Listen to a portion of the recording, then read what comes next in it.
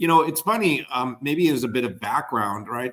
I don't know if a lot of people realize this. So we had this crazy market run up over 6 months, and guess what? Stock hasn't really gone up at all. In fact, is down over the last 6 months. Well, AMD. Well, NVIDIA. Yeah.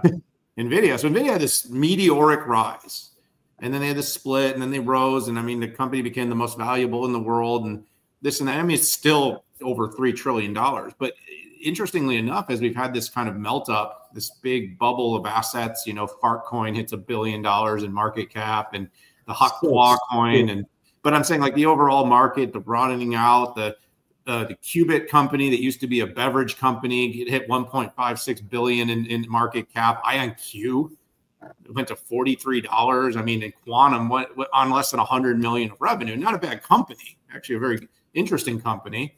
But having said that, like we've seen this frothiness, right, in the market. Well, NVIDIA, who's actually grown into this really low multiple, has kind of gone quiet. And I think right now it's an interesting moment to kind of say, what is NVIDIA up to? And we all know Blackwell is ramping, but what else is NVIDIA doing? And that's a really interesting thing. So we have CES coming up, and it seems with some some of the events and some of the stuff that NVIDIA is talking about publicly about CES, that there might be some interesting news coming. But NVIDIA also pulled something out of the oven this week.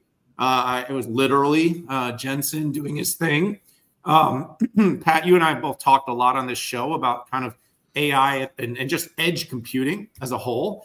Well, one of the big opportunities, when you think about where we're going to head, whether it's small robots in factories or humanoid robots, is going to be building these powerful AI computing platforms for the edge.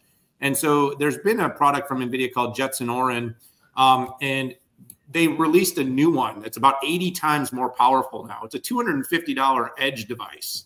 Comes in 8 gig, 4 gig versions, 1,024 core, 32 tensors. It's, just kind of running down the specs. And basically, it's used for all kinds of different edge robotics use cases.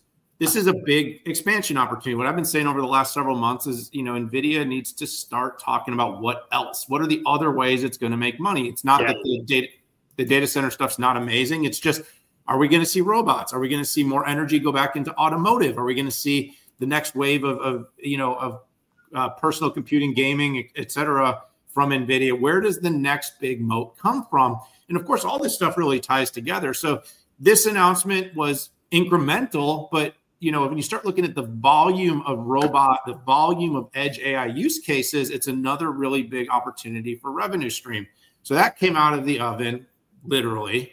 That's how Jensen presented it. He pulled it out of his oven and walked it out and put it on the table, this $250 device. And really quickly, another announcement, which I think is another one from strange bedfellows, Pat, was Apple and NVIDIA announced this week a new something they're calling ReDrafter, which was a collaboration between Apple and NVIDIA and using a novel technique for accelerating text generation in LLMs. What they've basically done is work together to make an optimized something that's going to be done on NVIDIA hardware using beam search and dynamic tree attention. These are kind of technical terms, but it's really about multiple text sequences, which is beam search. So obviously every time you put a query in, there's endless a number of options of the text that can be created. Speeding that up speeds up inference, improves performance. And then obviously reducing the redundancy. So that's the dynamic tree, is that, not having redundant, overlaps in those expected sequences, which is the text that it is used to generate.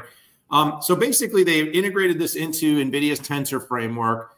And effectively what they've done is make this run like 2.7 times faster in generating tokens versus, the way it's done today. Probably what's most interesting, though, about this whole thing to me, Pat, is just Apple has been almost obstinate about doing anything with NVIDIA. They've really stayed away. They've stayed away from NVIDIA, any public kind of notoriety about utilization of NVIDIA hardware.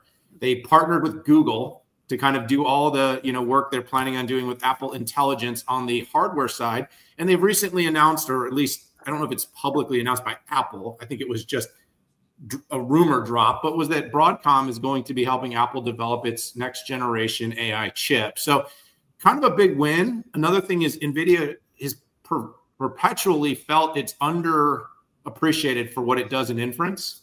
And so these kinds of technologies, and of course, a partnership with Apple probably should be seen as a positive catalyst. So Jetson is 10 years old, and a lot of people have forgotten this. And there's been a lot of market thesis about whether, when is the edge going to take off in a monumental way. And I think that NVIDIA over the past 2 quarters, even on their earnings announcements, have been dedicating a portion of the time to robotics. And you accurately said that it is one of the next big things that could hit. Automotive could be another one, but gosh, Qualcomm is just giving it some heavy duty competition there.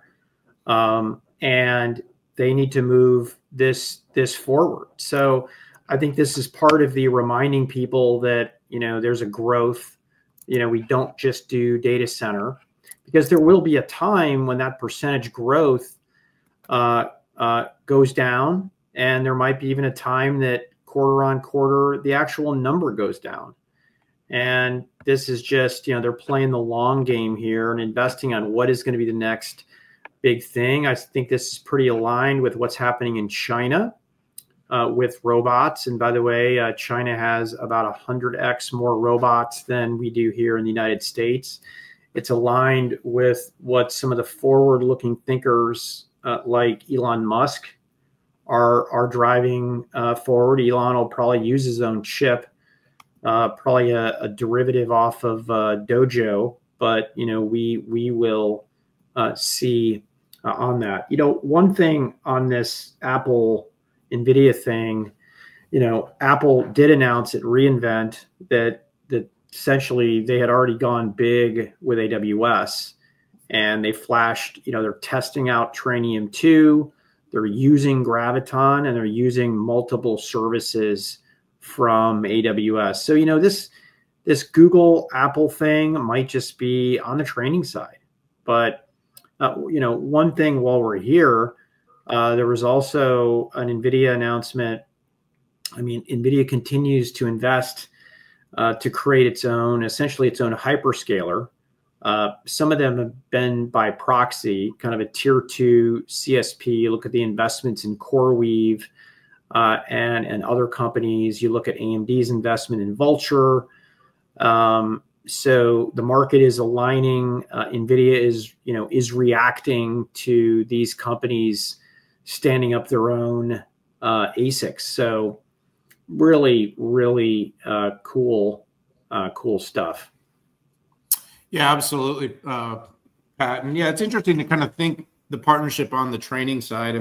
Ultimately, it delivers better inference, but Apple's got a lot of work to do to build these models that are going to be compelling. The early readout on intelligence is pretty meh.